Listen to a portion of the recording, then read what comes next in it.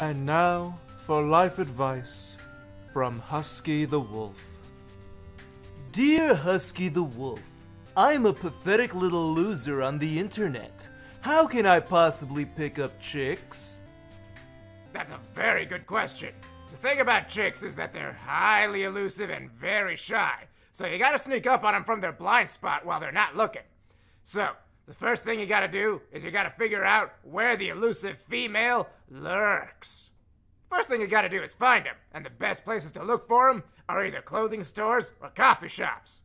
Let's say you managed to do all of that right. You managed to track her down in her natural environment, and you snuck up on her blind spot. What do you do then? Well, the best thing to do is to get your arms under her rump and then bend your knees. Don't lift with the back because that hurts.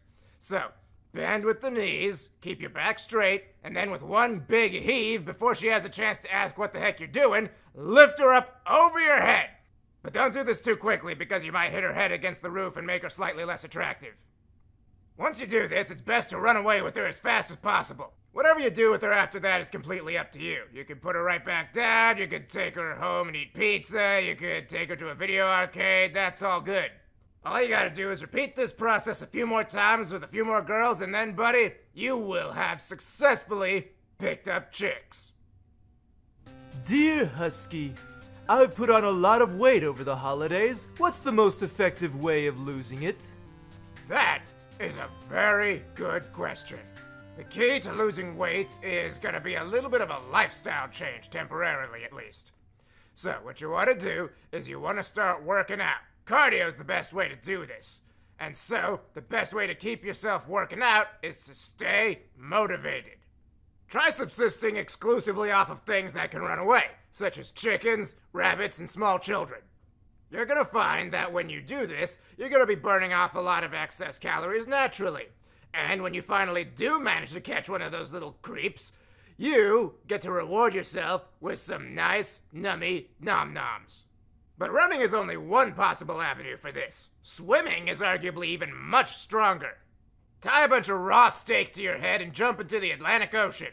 Just keep swimming for a while until something comes along that wants to eat you. Then, you gotta turn the tables on them and eat them back. This is naturally gonna take a while because it's not like there's a shark every 6 feet in the ocean. So you're gonna have to swim for a while, and this will naturally burn off a lot of them excess calories. But this is a very important piece of advice if you're gonna go that route. Listen carefully. Do not, under any circumstances, let the shark eat you first. This may lose you a lot of weight, but it's counterproductive in the long run, trust me. I don't have a torso. If all else fails, I got one more trick that's sure to lose you a bunch of weight. Step 1. Pick a fight with a bunch of superheroes. Trust me, there is no better full-body workout than trying to survive against a team-up of superpowered individuals who are out to put you in jail. But before you do, it's good to have a working knowledge with what kinds of superheroes you're going to be facing off against. That's going to be for a different episode, however. Point is, when they inevitably beat you to within an inch of your life, they're gonna throw you in jail. And that, my friend, is a great weight loss program because the food there stinks. Dear Husky the Wolf, I just had a fight with my girlfriend and now she's mad at me. What can I do about this? That's a slightly above average question. So just know, just because the fight's over doesn't really mean it's over. She's still gunning for you, so you need to get to her first. You can manage to break into her house. You want to set up some bear traps around key strategic locations that you know she's gonna be in.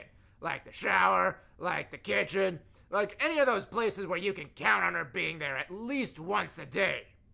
But if stealth ain't your thing, you're gonna want to go the complete opposite route. Buy yourself a nice big battering ram and get a couple friends together to knock her door down, and then take the fight to her. But careful, she's probably expecting an attack. Keep an eye out for booby traps and landmines. She might also strap a couple of laser beams to whatever pets she keeps around the house, so don't trust anything moving. Most battles with your girlfriend are gonna take place indoors, so try to keep your weapons short. Big baseball bats are unwieldy and can get caught on stuff. Ideal weapons for these scenarios are like knives, tasers, and small animals that you keep on short sticks. They're real easy to make too. Just go out into the wild, pick up a raccoon or something, duct tape it to a baseball bat, and bam, you got yourself a nice indoor weapon that don't need swinging. But you really gotta hurry up, though. Time is of the essence when you want to win a fight with your girlfriend. She's gonna be preparing for you, so you gotta strike quickly before she's ready. Go! Go now! Take her out before she takes you out! Do it! Do it now! Please don't actually do this. This is horrible. All of the things that he just said are completely nuts and insane. Please don't actually do this.